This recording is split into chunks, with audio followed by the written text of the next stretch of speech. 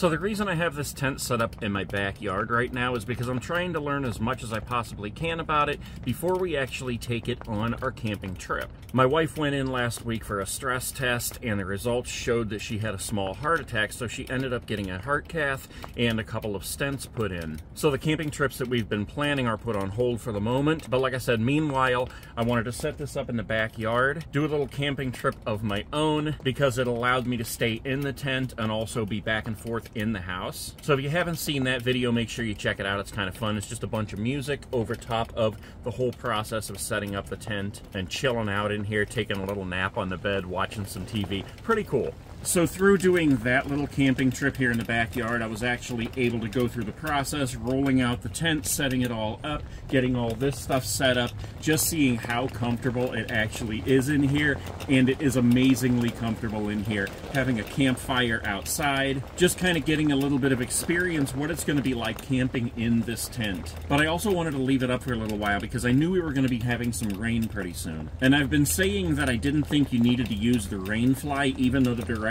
really tell you to use it. So you can see I have the plastic up on the windows and the back here, and you can hear that it's raining now. At first I put these up and I did not have the rain fly on. I thought we'd be able to sit in here and watch the rain through these big skylight windows. Unfortunately, what happened is that these zippers are so big that once the rain started coming down, it actually pooled on the bottom and allowed rain to drip in through the zipper on the bottom. So I had to open everything up, close the canvas window covers outside, and put the rain fly on. If I bump my head on this one more time. And while we're on the subject, I've had this tent up for a week, and it is still holding strong. I've not needed to add any more air to it at all. I absolutely love how comfortable it is in this tent. Check it out. We've got two of these chairs here. I'm actually sitting in one. And we got the queen size bed over there. And then of course we have this TV here with the crackling fire. Now let me just say this. These windows up here, I have the plastic on, as you saw, and the plastic is kind of heavy, so it sags down a little bit. So I went ahead and just closed the mesh, and that holds it into place better. But look how cozy this is in here.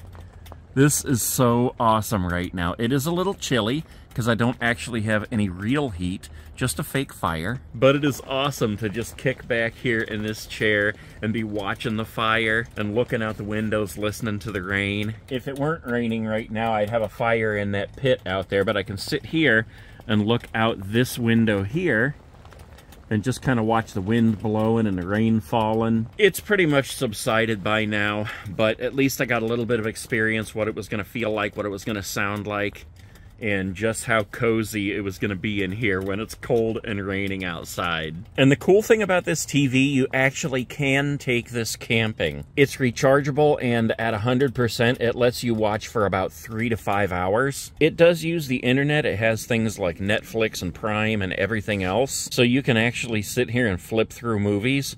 And if you don't have internet wherever you're camping, there's an HDMI port on the back. You can actually download movies from Netflix to your phone while you have the internet connection, and then plug into that HDMI port and watch movies offline when you're out camping. Or shall I say, glamping.